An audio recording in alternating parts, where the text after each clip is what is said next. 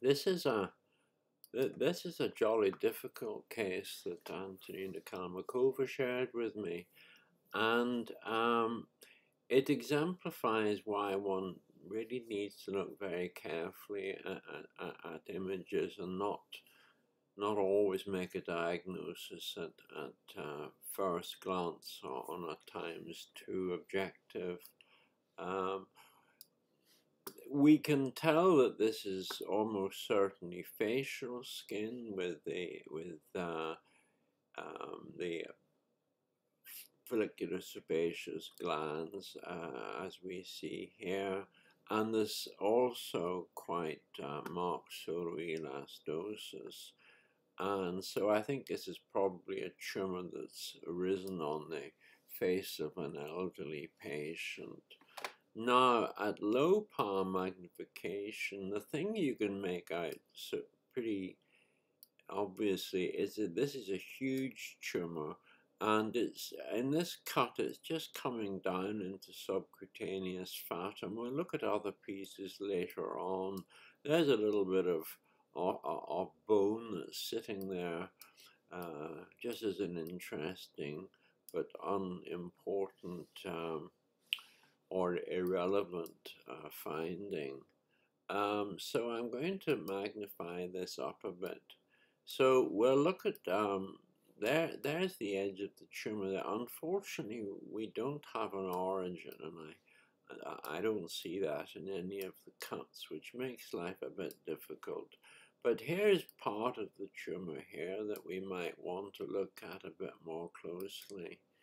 And I think we can be pretty sure that in this field at least it's showing squamous differentiation, but it's not keratinizing, which is why it's quite difficult. But I think one would be fairly confident that in this field at least that we've got, I suppose you'd call it poorly differentiated squamous carcinoma. And there's another field there where we've got a bit more. Just look at that. And again, I think that's squamous carcinoma there. But it's jolly difficult. Most of the tumor is not really doing anything. It's undifferentiated. And then there's a very heavy inflammatory cell reaction with lots of lymphocytes. And plasma cells are very abundant, just to confuse the issue. But I think looking at a field like this, you see there's plenty of nuclear pleomorphism and very prominent nucleoli. So I don't think anybody, at least I hope nobody, would be in any doubt that this is a malignant tumor from the cytology, in addition to the extensive spread of the tumor and its involvement. You see, there it is in the deep reticular dermis, and it's actually going into subcutaneous fat. Now, this field caught my eye here. I just wasn't. This looks like a blood vessel. And I'd be worried, it's hard to be certain, but I'd be worried that there might well be tumor in there. This is something where immunohistochemistry would be awfully useful if one had it, just to check that out. But unfortunately, I can't do that. And now there's another field that I noted on the low power that I want to find. Here we are. This is very nice. You see, in this part of the tumor, the differentiation is quite different. It's showing glandular differentiation with nice eosinophilic luminal secretions. We'll look at that at higher magnification, and we'll go all the way to the and there you can see that there's a nice cuticle lining these glandular structures, so that they're not developing as a consequence of acantholysis. I don't think. I think these are genuine genuine lumina. So that would mean we have an adenocarcinomatous component. And just while we're passing, I mean, there's a mitosis there. I wasn't really looking for them because I don't think that's going to really matter very much either way. But in this part of the tumor, there's very obvious glandular differentiation. So we've got a mixture.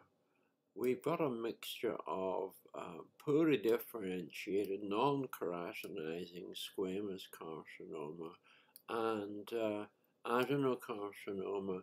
In fact, if I go down down to times 10 even, you can see that the adenocarcinoma bit is quite conspicuous. And the other interesting thing is it tends to be, it's more down in the deep aspect rather than superficially, in which the tumor is mostly undifferentiated or showing squamous differentiation. Now, I wanted to see if I could pick up any nerves. It's quite difficult. I think largely because the section is a bit pale on this side, and I'm not quite sure what I'm looking at. Is that a nerve there? Maybe if we look at that at higher magnification. Gosh, it might be, but I'm not absolutely sure. So let's go back to a lower power, and we'll have a look at a different piece of tissue. Let's look at that one there and see if we can find anything more out of it. Always look at multiple pieces of tissue. Ah, great! You see here we've got a nice cut through the surface, and so there's one edge and there's the other. I suspect this was ulcerated probably, but we've got this cup-shaped edge to the tumor. That's a lovely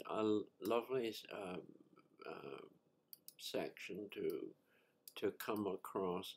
And here we can see, well, it's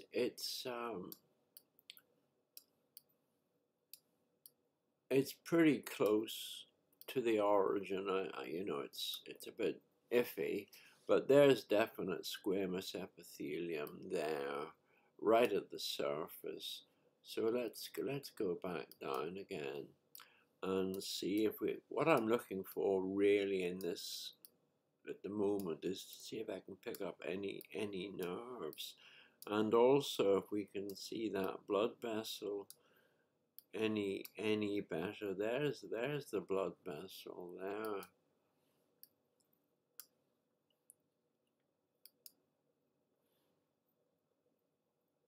Oh, it's not going to let me look at it any closer, unfortunately. Okay, well, I think that's about all I can do with this case. So the final diagnosis, isn't that pretty there? The final diagnosis is an adenosquamous carcinoma. And this is of importance because it has a pretty high recurrence rate, and it may spread to the local lymph nodes, and it's the very devil of a tumor to treat. They typically are very thick at presentation, as this one is, and they often show perineural infiltration. Now, I think the dermatology world like to treat this with Mohs surgery, and that's probably a jolly good idea. They tend to occur in the elderly. They're predominantly seen in males and typically affect the face and the scalp. And I think they may also affect the upper limbs sometimes. And there's an interesting correlation with immunosuppressed patients. I think these tumors are pretty rare. The differential diagnosis, of course, is an acantholytic squamous cell carcinoma, but I think we were fairly happy that this is true glandular differentiation, and so that doesn't come into the differential diagnosis.